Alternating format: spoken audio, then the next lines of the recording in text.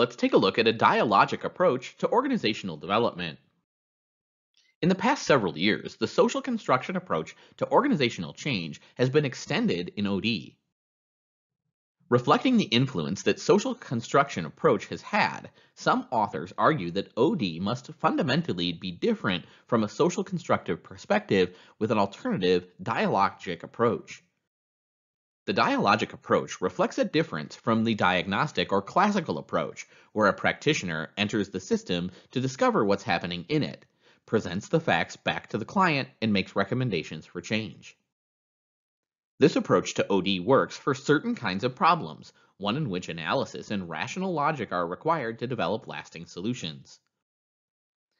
A dialogic OD project focuses on adaptive challenges.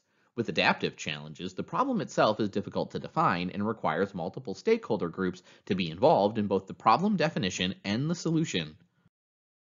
Solutions require more than technical changes. Instead, they require changes in mindsets, values, and behavior. The notion of diagnosis is different in dialogic OD.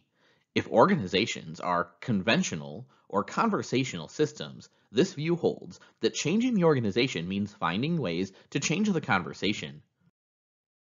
The diagnostic and dialogic approaches are not entirely incompatible.